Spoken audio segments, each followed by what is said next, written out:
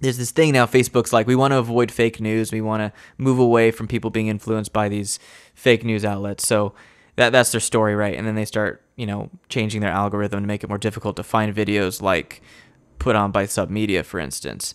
Have you seen a significant drop in your, uh, I guess, exposure or distribution as a result of this?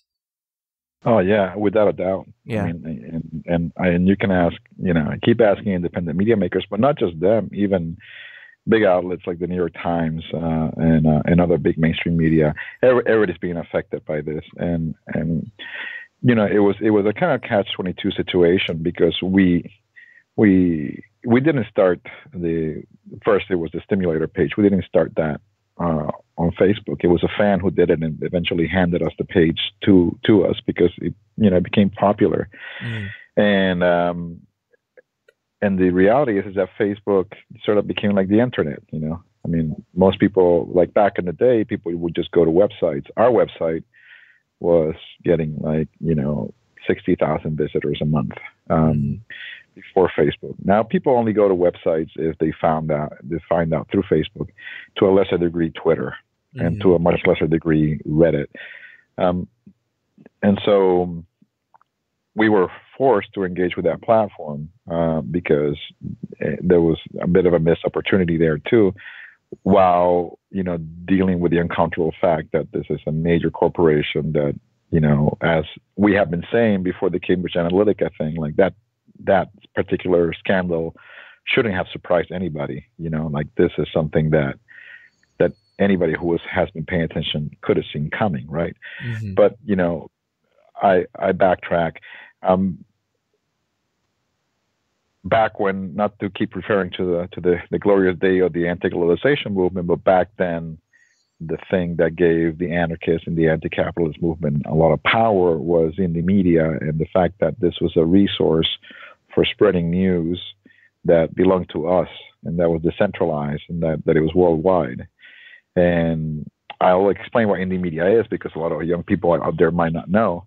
Indie media, what still exists, there's certainly like a very small fraction of what it used to be. It was a global network of independent media centers and websites that were local, but part of a network. So there will be like an independent media center in Seattle, another one in Brisbane, Australia, another one in Mm-hmm. Cape Town, South Africa, for instance. Even Palestine had an indie media center, and and it was open publishing. And so these folks were hugely making a huge breakthrough. So before YouTube, you can post videos there. Before Twitter, you can actually post short stories that will appear in a Twitter-like feed called the Newswire. You could post photos like in Instagram. It was all that in Mm-hmm. one platform before any of these things sort of became commercialized and basically put everybody else kind of like in a very in last place in terms of like ranking and all that stuff. Mm-hmm. And so, but this belonged to us. And at this particular moment in time, specifically in the anti-globalization movement, we could tell our side of the story. We could talk to people on the street and say why they were going to this protest, why they were trying to stop the World Trade Organization or the G20 meetings, or the World Bank meetings, right? Those are the big three that people were going after, and all these Mm-hmm. free trade agreement convergences.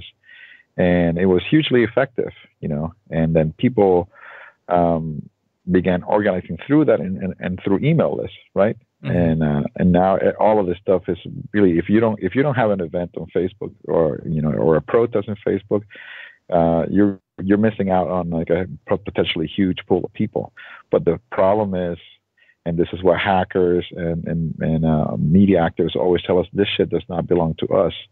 And so the fact that we invest in building our profiles on these platforms that don't belong to us makes us hugely vulnerable because one, some media could get kicked out Mm-hmm. of Facebook at any moment, and really we have no real legal recourse to sort of fight it, Right. um, and and two, these companies are profiting off of us, and so we while we don't like it, we have been parallelly trying to build both our platform, our independent platform, in case any of this shit happens, or and building our social media world. I'd rather that we spend 100% of our time on our independent media platform, but the reality is different.